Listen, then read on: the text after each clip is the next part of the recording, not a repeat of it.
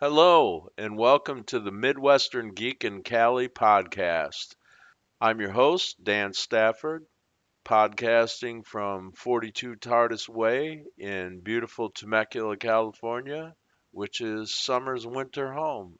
On this podcast, we'll talk about science, technology, science fiction, the paranormal, local entrepreneurship, regional entrepreneurship, occasionally politics, poetry, especially sci-fi poetry, and all other things geek.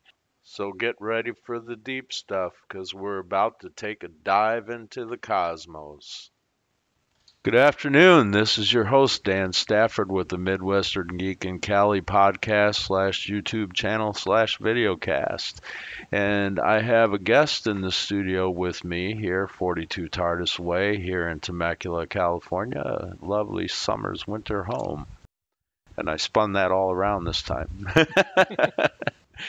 My guest today is Bryan Caron. He's a local author that does mainly sci-fi, and we're going to get into a little bit of what his work is all about. All right, sounds good to me.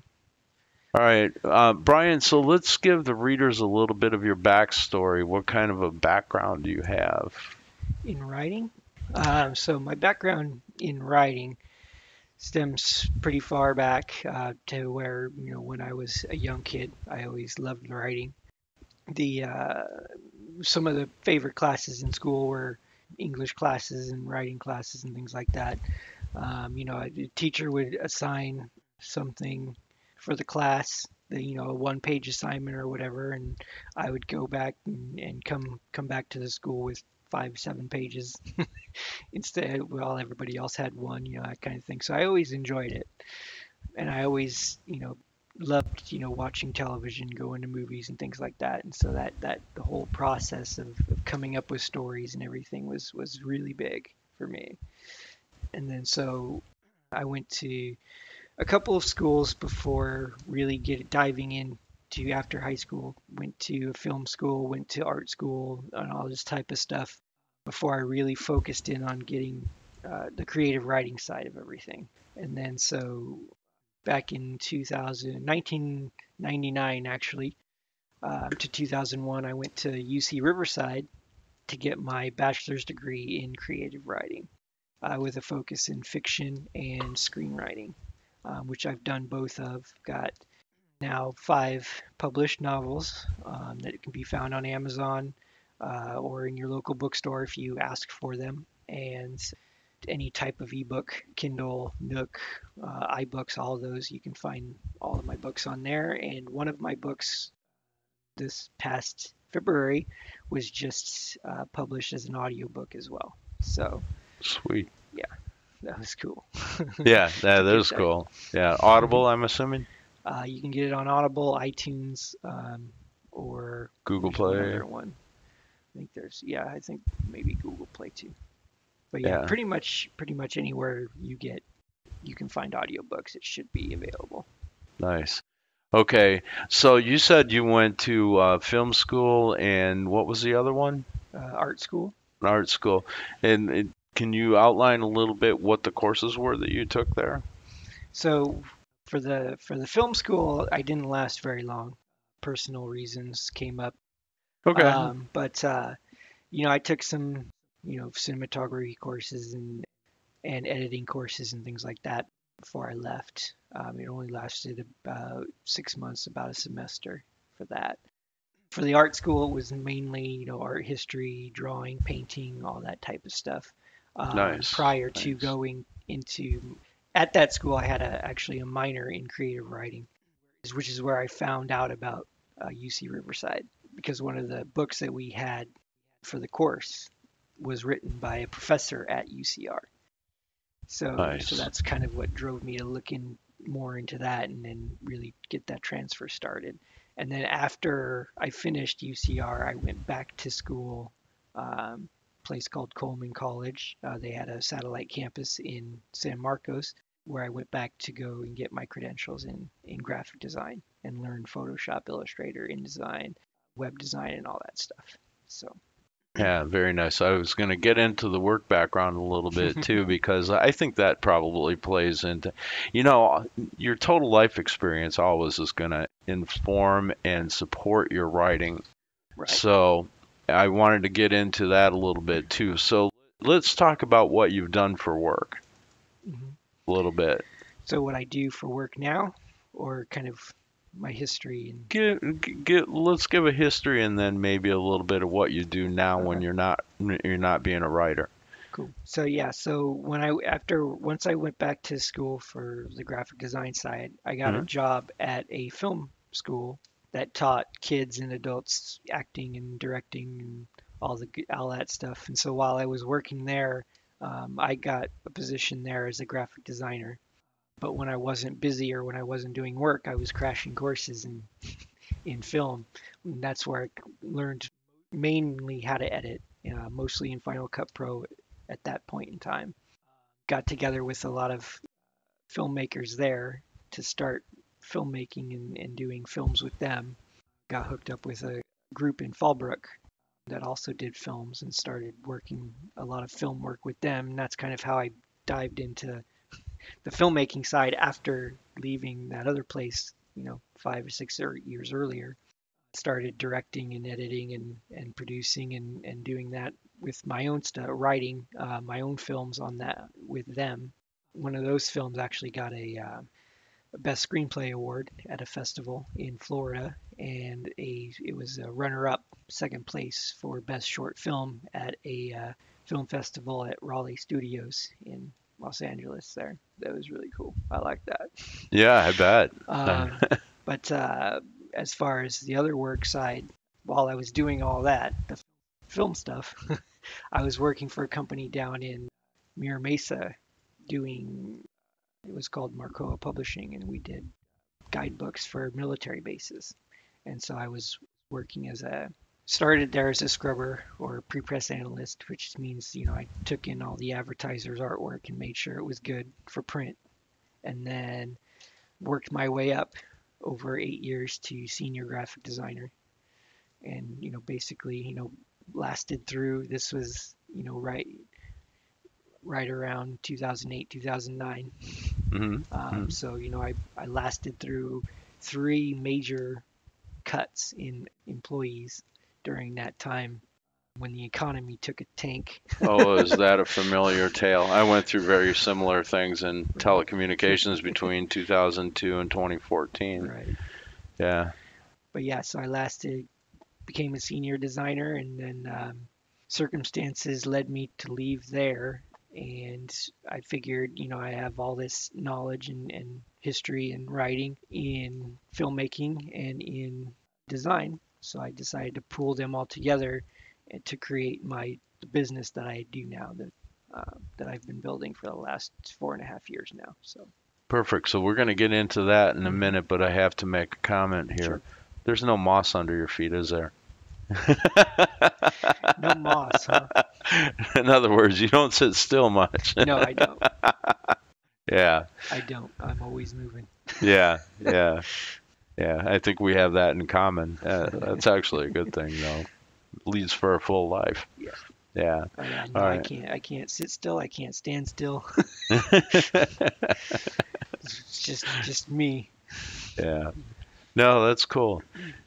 So, let's go ahead and get into your current business. We'll get into the books Yeah, in a little bit because I'm going to want to dive into those for too a sure. bit. For But sure.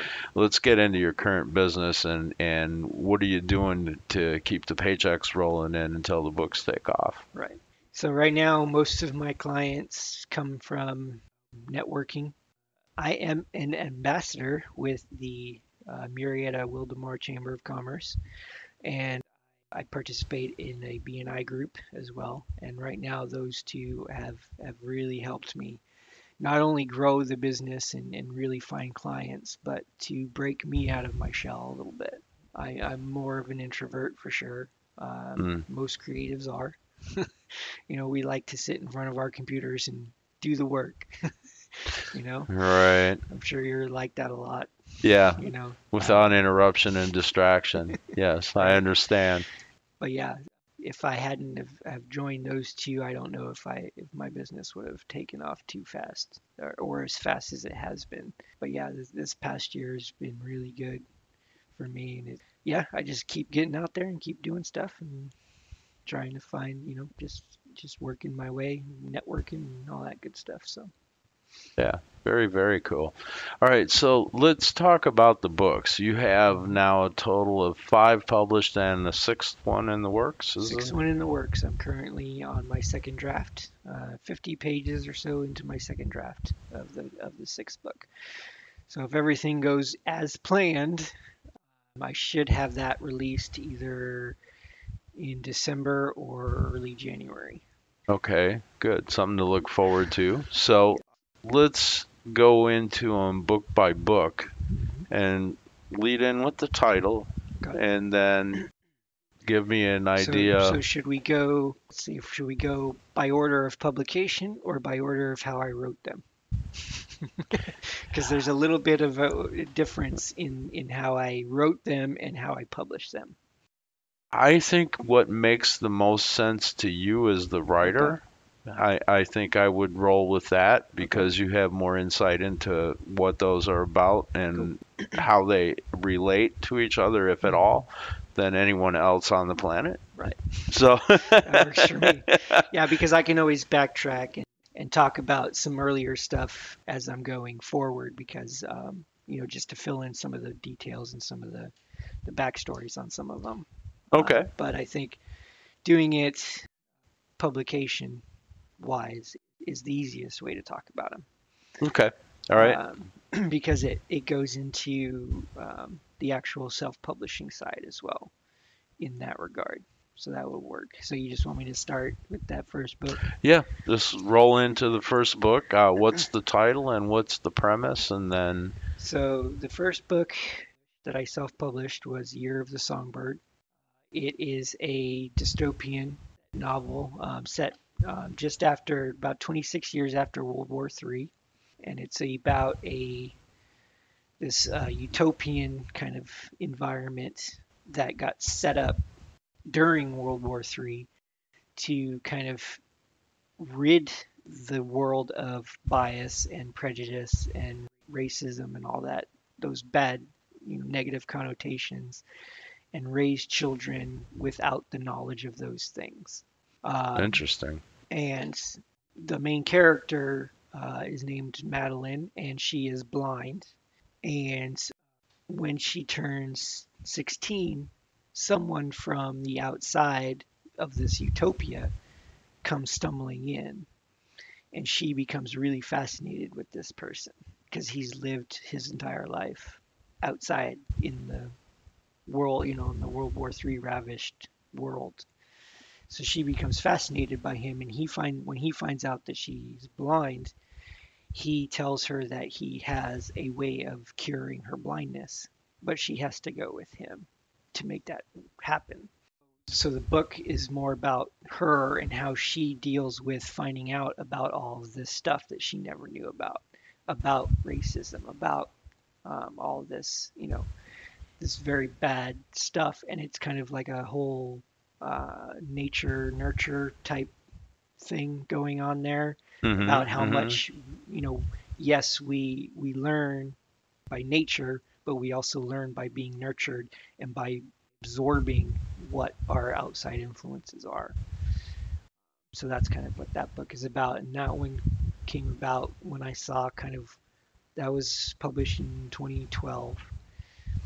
And it was just a way for me to express how I was feeling at the time about where I saw the world going. If we keep going the same way, direction that we're currently in, it's still very relevant today as it was back then. It kind of sounds like it, yeah. And that one came really quick to me. That one was written really fast. It was written within a year. And at that same time, when I was writing that book, I found out, I started to research how I could get the book out there. And I learned about Amazon's publishing arm, which was CreateSpace, and started, researching more of that and found out that I could definitely go in there and do that. That and their ebook, KDP, which is Kindle Direct Publishing. Started researching that as well and found out that, yeah, this would be a really good way for me to get my work out there without having to go with a traditional publisher. Which that door is difficult to break down. Right, exactly, just like the movie business. Yeah, yeah. So yeah, so once I found out I could do that, it was like, great, let's get this book out there. At that same time, I was publishing that one. My next book, the title of that is Jaxarakala, The Search, and that is Jaxarakala for anybody who doesn't know how to spell it and wants to look it up. Yeah, we might, I might be referring to that when I'm doing the show notes on this later. Right, there you go. See, that book is a space opera. It's a sci-fi book, pure sci-fi, Star Wars, Star Trek style book about a guy that builds a spaceship to go and try to find his wife, who he believes was abducted by aliens. And as he goes and he tests the hyperdrive, it starts to malfunction, and they get sent way out to who knows where and get picked up by a team of space pirates, basically, who kind of join them in searching for his wife in that regard. So that was that book. But that book was actually written first. It was one of my first novels that I wrote. And the reason it was because it was the thesis for my creative writing degree in college. The way the class worked was either you wrote, I believe it was 4 short stories or 100 pages of a novel. And so I decided, you know what? I've got this grand idea, because this was the first book in a 4-part series that I had planned. So I said, you know what? Let's get started on that book. And so I wrote that first 100 pages for my thesis at UCR, finished it up, and I did get that one published by a kind of a vanity press that I was not happy with.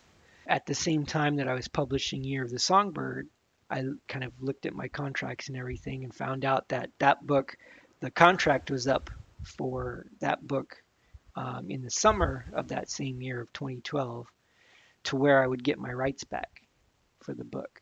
So I could then publish that one through the same system, redo the cover, go back in, re-edit, rewrite some of the scenes, get it polished up a little bit more. Mm-hmm. And then so I did all that, within a few months after I published Year of the Songbird, I started writing on that one to get it ready so that when I got those rights back, I could publish right away.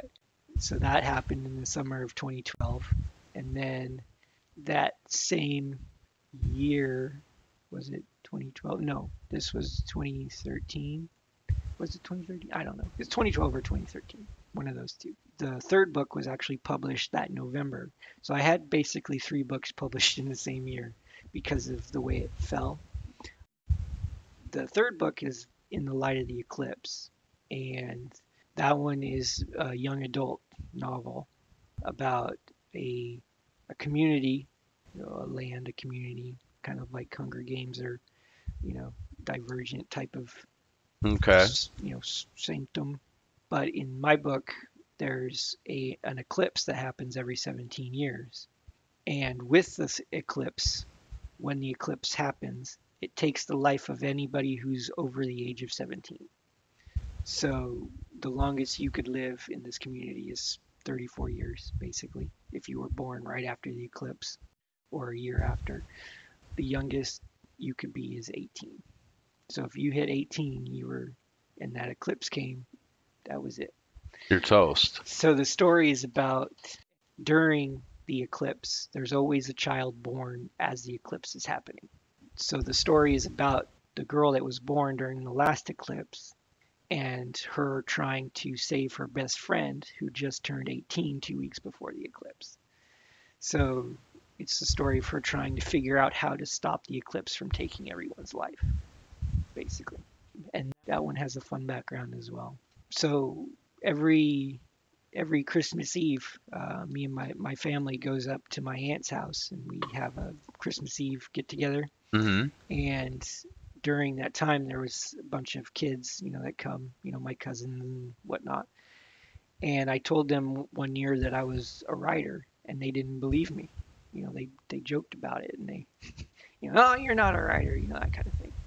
So I said, okay, well, you tell me what you want me to write, and I'll write you a novel, or I'll write it for you. So they gave me kind of the bare bones, kind of what they wanted to see, and I took it and expanded on it, and that was what came out. In the Light of the Eclipse is what came out of that. Oh, that's an interesting way to come up with it. It's those challenge things. I do a lot of Right. online poetry. Hmm. A Okay. lot of Nice. online poetry for a long time, and a lot of stuff comes out of collaboration Yeah. and challenges and that kind of stuff. I Right. like the old school poetry boards that we used to have in the 90s. There's still a Hmm. couple of them Right. around. Yeah, I Yeah, was never really big on poetry. It was never my forte. I was always the novel person. Like I try to write short stories even sometimes and can't do it because it's too short. I need I more. I have a couple of ideas for novels, but I just never. I seem to be like almost always working nonstop and never really have the time to write Right. anything of length. And poetry is fun because you can get a concept down in like 15 minutes. Right. Yeah. So I mean, it's kind of the writer's easy way out in a way. A little bit. Yeah. A little bit, yeah. But this isn't about me, so Right. let's move back on. Um, So, so yeah. what about the third book? So that was the third book in the Right, Light of the right, right. Eclipse, and Yeah. those three, the Year of the Songbird. The reason I got the years confused is because the Kindle version came out in 2012, the print version came out in 2013, and then the other two books followed in 2013. The fourth book came out in 2015, and that was book two of Jock Suricala, which is called Memoirs of Caladria. And I dare you to try to find that type, the spelling on that. Um, Okay. so what happens in that one is, it's just a continuation of the first book, of course. So I can't really go into it until you've read the first one. Right. And so, yeah, that one came out in 2015. And then my most recent book, which came out in 2016, which means I need to get on this book. I need to get these published, man. It's too long.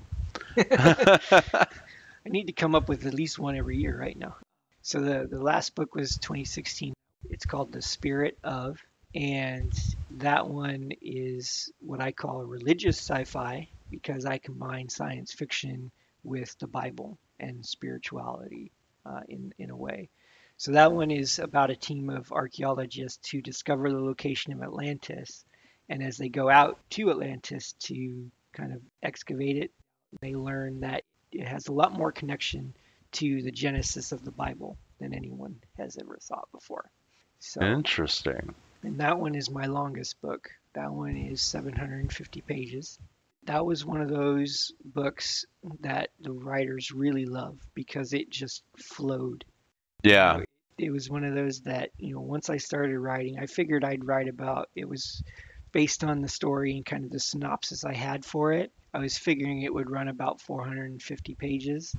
And when the first draft was finished, it ran almost 1,000 pages, double spaced, um, Wow. in Word document, double spaced, 1,000 pages. That's So a it pretty was large file about size. 250,000 words. Yeah. Um, That makes for a nice big file. yeah, for sure. Slow to open. Now, this is my inner computer Right. geek coming out. Yes, exactly. That was actually the second book I wrote. So that was actually one that I wrote right after I finished Jock Suricala, the first book. Once I got that one, did a few revisions on it. That was I tried to sell it to, get it to some traditional publishers. No one was biting, whatnot. So I kind of let that one just sit on the shelf, collect dust for a while until I found out about this self-publishing thing. And Yeah. then once I got those three books done and I needed to get that second book written of Jockster Collie because the ones that had read it before really wanted that sequel, so I had to get that one done. But once that was finished, it was like, okay, it's time to go back and reopen this other book up to see, to get that one done. Got it in there again, redid the entire thing. A lot of that, it did need a lot of work. So I understand why nobody was accepting it at the publishing houses because it did need quite a bit of work. I was able to pare it down To the essentials. right to Yeah. really cut it and really fine tune it and get it so that it wasn't, it dropped in the Word document. It dropped to probably about 850 pages from 1,000. Well, that's a significant So reduction, then yeah. when it went into the actual layout, it was 750. Right. I'm Um, assuming part of that process was also continuity check and that type of thing. Continuity check, but mostly just cleaning it up and getting rid of all the superfluous stuff that was in it that I didn't need. Um, it was still good, mind you. The book was still really good. It just had a lot of stuff that didn't need to be there. Yeah. So and then that one. So once I finished that one up, I got that one done and got that one out there. And then once that one was published, that's when I started trying to figure out what I was going to do next. And that's where it got started my next one, which has taken longer to do, partially because of work-related necessities. Get busy. Having to do all the networking, building a business, and all that good stuff Yeah. takes its toll sometimes. Well, Especially when you're doing creative stuff as a job. Sometimes you don't want to do the creative stuff when you're not working for your clients and whatnot, because you got to refresh the brain. yeah, yeah, yeah. And then again, there's also the times when you're in it and you're deep in it and you don't want to get knocked out of it to go actually do the stuff that brings in a paycheck. Right. That too. Exactly. Yeah. I mean, because when you're on a roll, it's hard to get off the roll until it's over with. Right. Yeah. So I completely understand. All right. So you got a teaser on the sixth book that's in the works? Got a title yet or a working title? I have the working title is Threads. Okay. And all I can say about that right now is that it's a little bit sci-fi, a little bit fantasy, a little bit metafiction. Okay, and you're making me think of Anne McCaffrey right now. Am I? Yes. I'm thinking more. I can't remember her name. Amy Bender. If you haven't read Amy Bender, read some of her short stories, and you'll kind of get the feel of what I'm going for I in this new think book. the name is familiar, and I can't place a story, but the name is familiar. Yeah, we did a class on her in UCR, and I just loved her style and the way she wrote. And so I did a couple of my own short stories based on her style. It's kind of how we were tasked to kind of write in the style of one of the authors we were being taught. And I did a couple of short stories in her style. I actually sent one. I had the professor actually sent one of the stories to her. Got a nice response from her too. Sweet. That was cool. Sweet. Okay, so let's jump back off the books for a minute and let's talk a little bit more about the nuts and bolts of what your current business is, because I'm gonna want to actually, let you plug it on here. Okay. Too. Because I want to see you getting the paycheck so that you can afford to do the creative work, right? So I can afford to do the writing. Yeah. So that the writing will eventually be the paycheck. Well, exactly. And so that when I get back to a point where I can be the hard ass reader that I used to be, Right. I can, actually on. grab some of these and, it'd be fun to Right. read works by a guy that I know that's a local author. That would be a lot of fun for me. Right. Yeah. And I'm a sci-fi geek, heavy-duty reader from way back, and then all of a sudden I started working like night shift and 60-hour weeks and 2 jobs, and all that Gets in kind the of way. stuff. And all of a Yeah. sudden, my reading time went down to about a thimbleful a year, and in my working time went to like full gas tank. Right. Yeah, so you know the drill. But Yeah. yeah, so let's get into what you're actually doing now for a business. You talked a little bit about how you got there to a business, but you didn't really talk about what it was, Mhm. what you're actually doing. So Right. lay that out for us. So what I actually do is the creative side. What I tout myself as at the networking meetings and everything is the creative genius for all of your graphic design, writing, and videography needs. So what that entails is that I can do. I specialize in print design. So anything from your logos or your business cards or your marketing materials. I did an ad for you at one point in Yes, you time did, as and I well. still use that. Nice, good to hear. Hmm. um, and layout design, magazines, catalogs, newsletters, anything that can and will be printed. That's my main source of income because it's what most people need right away. The other side, of course, is the writing and the video side. When I get the writing is mostly ad copy, website content. I do blogs. I do a blog right now for somebody, and so that's something I can do as well. I know some Um, website owners that should be listening up right now. I'm just saying, I'm structure and this guy is content. Just saying. right there, you go.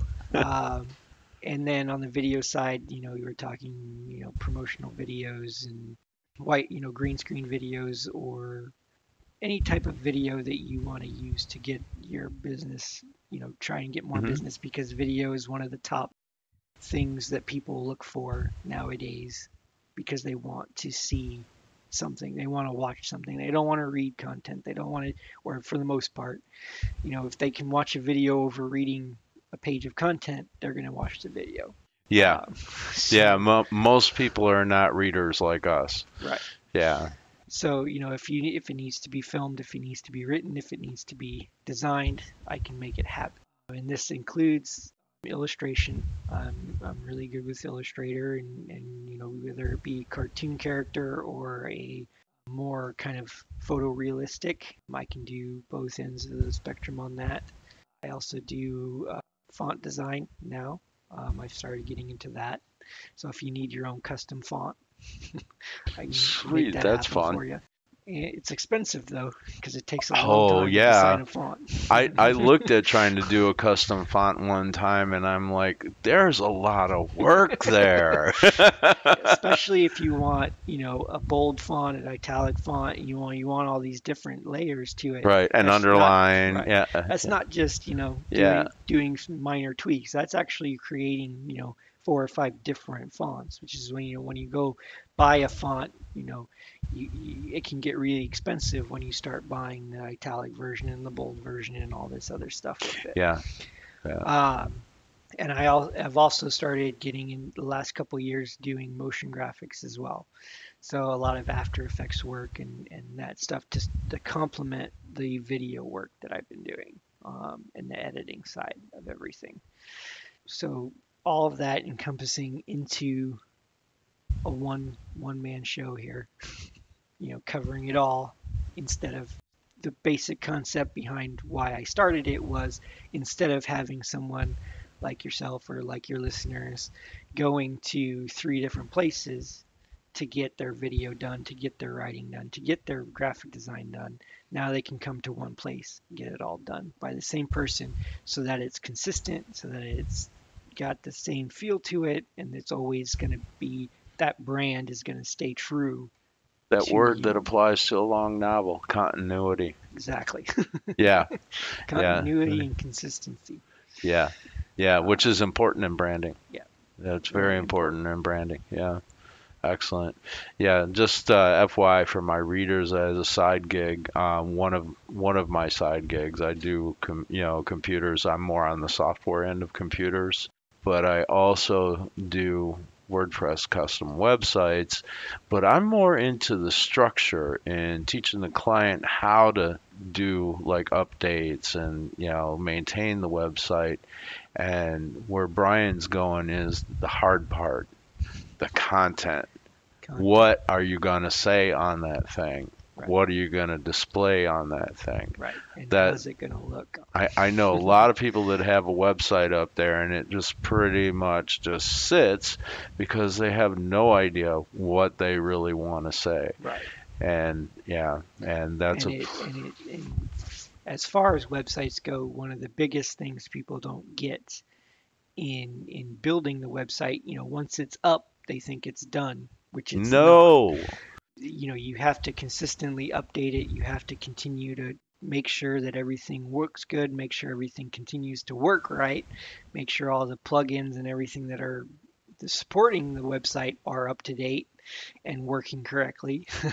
But Yeah, mostly you need to continually update the website with content. new content, It needs new to be new videos, new content. text, new pictures, R- new everything, to make sure that Google is continuously knowing that the site is live You're and you're still almost available. pulling the words out from between my teeth because I'm about to say here is that if you let a website sit there and get stale and stagnant, what happens is Google will drop you like a 17th century novel in a dustbin. Correct. Go find the musty old book. Yeah, it's that Right. kind of thing. Google wants new, hot, fresh, new. Right. Yeah, I mean, cook daily. Yeah, well, most of us can't do that kind of Right. content Which is generation, where, but weekly or bi-weekly, yeah, which is what you do is good. Showing them how to do it is always a step forward for a lot of people who don't understand WordPress or the back end of how to make that work and how to upload content and everything like that. But then there's a lot of people, like you were saying, that don't like to do that content part. They don't want to write the new text. They don't want to write the blogs. They don't want to find pictures. They don't want to do a new video so that's where I would come in to be able to come in and do that content for them, whether I put it up for them or if they want to do it themselves because someone like you taught them how to do it or they know how. That's fine. Either way it works for me, but I yeah, can help them build that content for them yeah, generate a on a library consistent of basis. content. Yeah, exactly. And that's the piece that so many out there on the web are missing. Yeah. That piece just doesn't seem to click with a lot of people, Right. especially smaller businesses. They tend to think it's like an old school website. You just put it up there and it's got your name, address, phone number, and email, and they never get an email or anything. Well, that's because they never got up in a search result in Google and Right. nobody ever saw them. Yeah, and Google likes the new. They like fresh donuts. Yep. Yeah, Nobody likes a stale donut. nobody likes a stale donut, especially when it's hard as a rock. Right. Yeah, And just like branding, branding, businesses should update their branding every 7 or so years to really stay, get, match the trends. Things change out there in the real world. yeah, yeah, that does. New clients are coming in, new people are coming out of schools. Different generations have different ideas, they have different thoughts, they have different feeling. What they like to see is totally different than what somebody, you know, 5, 10, 20 years older than they are do, right? So that branding needs to change, and just like that branding needs to change, so does your website. Your website can't sit You like it was built in the You could 90s. almost put a fresh spin on it about every junior high and high school cycle. Fresh, Probably, yeah. yeah, Yeah, pretty much. pretty much, yeah. I mean, yeah, if you're, if you built your website, back in, like, 2000 even, and you haven't touched it since, it should be updated. That's probably on page number 350,000 on a Google search result Right, somewhere. exactly. Yeah. Just Um, like your brand, if you started your business in 2000, it's probably, your brand is probably due for an update, if not a second or third update. yeah, I would have put it at the Um, third. yeah, Yeah, pretty for sure. much. Yeah. All right. Well, we're getting into the tail end of our time slot here. I know you've got places to go and things to do, and I've got other things to do too, including getting this thing edited and put up Put online. up online. So, So before we go, I do have a question. Which of the five books that I was talking about are you kind of? I'm most interested right now in the one, well, I'm very interested in the Atlantis one, but that's because one of the stories that I eventually want to write myself Mm, when I actually get to a quote unquote retirement age right. and can actually just take the time to really write has to do with Atlantis. Hmm. I've been developing that idea in my head. I've actually got about three stories. One's comedy, one's kind of fantasy, and then one's sci-fi based on Atlantis. Okay. Awesome. Yeah, and well, if someday that'll happen, but not now. So the Atlantis one interests me, and then the one that was about the space pirates, Hmm. the space opera, Right. the series. I love a good space opera. One of my favorite space operas of all time is the Doc Smith Skylark of Valoron series, which was written, I want to say, in the 50s or 60s, and I read in the 70s. And then Doc Smith also wrote the Lensman series, which has more books than the Skylark series does. And they're like, he's like the godfather of space opera. He Hmm. practically invented the thing. I mean, Right. between him and Edgar Rice Burroughs with the John Carter of Mars books, which were Hmm. written between 1914 and 1941, as I understand it. Right. Same guy who wrote Tarzan, by the Right. way. Probably a Yeah. lot of influence that George Lucas took from. George, don't get me started. I I mean, mean, there's stuff on the Edgar Rice Burroughs, John yeah. Carter books Right. that were taken directly into Star Right. Wars. I mean, there was a predator in the wilds of Mars in the John Carter books that was Yeah. called a Sith. For instance, there the chiefs on Mars were called Jeds. Yeah. The kings over chiefs were called Jedaks. There was a pit Right. with this creature that would take 1,000 years to digest you if you slid down into the sand pit and it Right. got you in its mouth. Right. There were floating boats Yeah. everywhere. There was a big monster in a pit that was like a gladiator kind of situation Right. in a city on Mars. And anybody that's watched the Star Wars movies is saying, I saw that, I saw that, I saw Right. that, I heard that, I heard that. You know, what was missing from the John Carter of Mars books that was present in Star Wars was Yoda. Hmm. Yoda was not at all in the John Carter of Mars books anywhere. But the other thing that's huge about the John Carter of Mars books is that the way that anyone on Mars became a chief was by how good of a swordsman they were. Hmm. And we're talking actual swords because we're look at the time period the books were written. Right. You know, Yeah. okay, Yeah. Yeah. turn it into a laser and a lightsaber. There you Of go. course. Same thing though. Yeah, I mean, Yeah. but in the John Carter books, John Carter was an amazing swordsman, the best on Mars, simply because Martians live in one third the gravity of Earth, and Right. he had Earth strength Right. muscles on Mars. Yeah. You know, so endurance, speed, and less gravity, and just I mean, it was, and he was a cavalryman who had been trained in fencing and swordsmanship and as a military man Hmm. and wound up on Mars. Right. So I'm and the similarities go beyond similarities in Yeah. some cases. Right. Yeah. Totally. Yeah, but Exactly my point. yeah, I mean, sometimes it just kind of irks me. I mean, when the movie came out, people were saying it was a ripoff of For Star Star Wars, Wars, and but I'm like, it's the no, other it's way the other way around. around. Exactly. Yeah, Exactly. totally. So we've got about 4 minutes left here, and what I want to get to is how people can find you, how people can find me. So first off, your books are all on Amazon. I think that would probably be the best place to start. Do you have a Correct. website for the books as well? It's in the works. There's a landing page for it. I'm still building the back end of it, but yeah, there's a landing page. It's bryancaron.com, BRYANCARON.